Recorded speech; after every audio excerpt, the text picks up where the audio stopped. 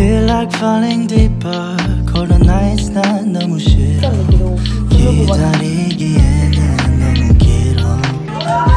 줬던 내 사랑의 시간 기대만 하는 것도 난 힘들어.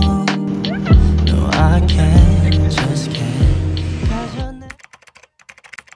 안녕하세요 여러분, 미나상 곤니치와 재운 데스. 하이. 주로 제가 영상 안에서는 한국어랑 일본어랑 이렇게 섞어서 얘기를 하잖아요. 그래서 오늘 영상은 온리 한국어로만 이렇게 말을 하면서 찍어보도록 하겠습니다. 그리고 이제 제 영상을 보면서 영어뿐만 아니라 이제 한국어에도 많이 흥미를 가져주시고 공부하는데 좀 많이 도움이 됐다 약간 이렇게 얘기해주시는 분들이 꽤나 많은 걸로 알고 있어요. 네, 같이 소개해드리면 너무 좋을 것 같아서 하나 갖고 왔는데 このテモっていうなんか1週間に1冊ずつこうやって勉強できる韓国語の教材で、これから勉強したいなって思う人に本当に使えそうな教材だと思ったのでちょっと持ってきました。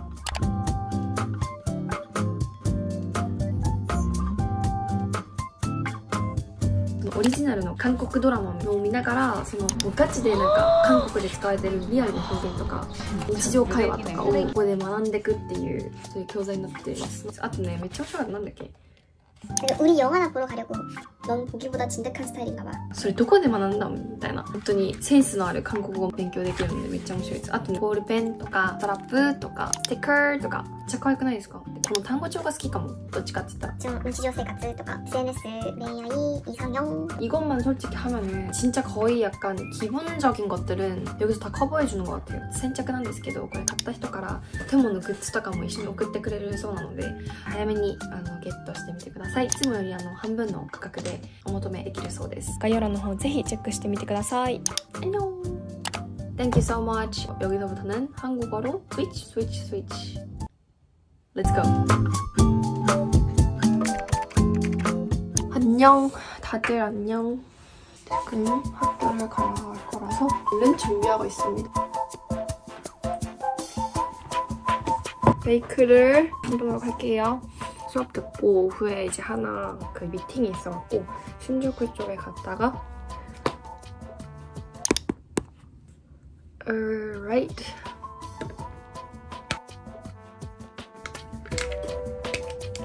저는 이 색깔로 발라할게요. 약간 모디 큰 빌딩이 있는데 그 위에 광고판이 있거든요. 엄청 큰 거. 근데 거기서 이제 동생이 나온다고 해서 그거를 한번 보러 가보려고 합니다. 그 이지 프로젝트에서 애들이 선발돼서 이번 넥스지라는 새로운 그룹이 나왔는데 거기에 이제 동생도 같이 있거든요. 같이 이제 데뷔를 했거든요. 지금 시부야에 가면은 엄청 큰 광고판에 그게 뜬다고 하더라고요. 언제 없어질지 모르니까 있을 때 바로 보러 가야죠. 그래서 토요일에 깜짝이야. 이번 주 토요일에 제가 한국을 가요. 외할아버지가 지금 팔순이셔서 그 이제 이번에 팔순 잔치하러 같이 가는데 같이 이제 가족들도 다 모이고 지내려고 합니다. 오늘 이번 연말 연시는 한국에서 이제 지내려고 해요. 진짜 楽しみ. 근데 can't wait. 먼저 부산에 갔다가 서울에 갈 예정입니다. 쇼핑도 하고 제가 서울을 잘 모르거든요. 그런 데를 한번 공략을 해보겠어요 이번에. 그래서 저번에 한 작년인가? 아 올해다. 올해 올렸었던 친구랑 같이 갔던 한국 브이로그 그 영상 많이 봐주셔갖고 이번에는 좀 만들어 보려고요. 일단 이거 진짜 무겁거든요 이 컴퓨터가. 오늘 컴퓨터가 필요해서 꼭 가져가야 돼요.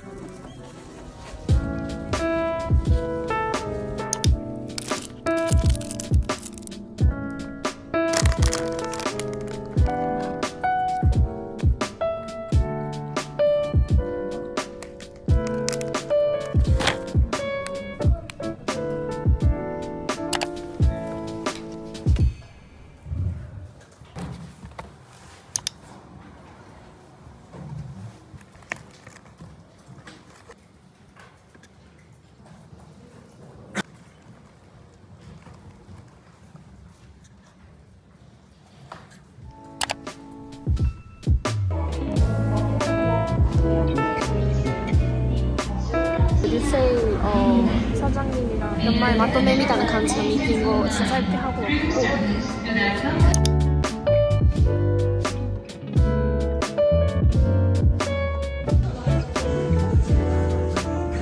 신주쿠の カヌレ屋さんにやってきました。양손 조금 엄마를 기다려볼게요.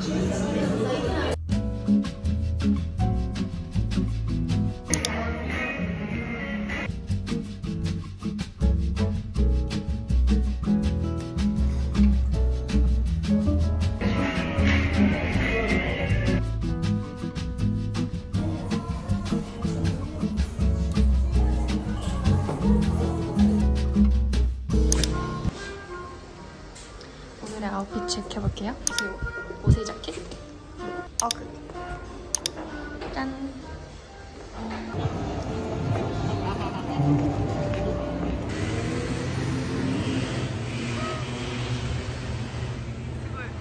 귀여워. 저 뒤에 건이가 나온다고 하는데 언제 나올지 모르겠어요.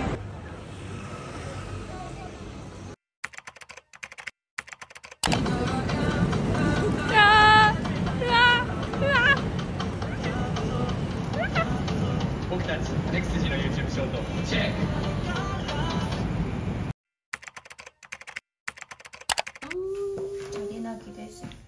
어제 내가 기도했는데 っていう子があったりしたんだけど、その子が会う。だから最近インスタライブでじゃん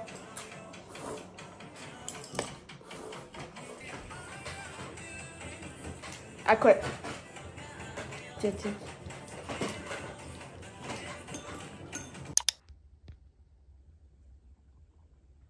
그러면 비지서사 또 자이물 레포트 書けば一応今日の宿題は終わりなんですよね。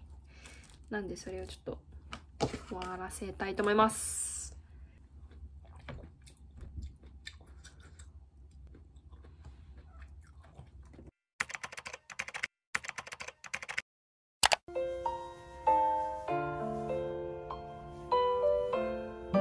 한국을 드디어 가고요. 저희가 이제 외할아버지가 8순이셔갖고 이제 이번에 한국을 가는 건데 그 8순 때 보여드릴 그 영상을 제가 급히 만들고 있었어요. 그래서 이感じで終わりそうなので、はい、とりあえず頑張りたいと思います。パッキングまだ終わってないし、あと今日の朝6時くらいに家を出発してから11時にフライトがあるので、成田の方で、はい、そういう感じで今日は明日は釜山の方に行ってきたいと思います。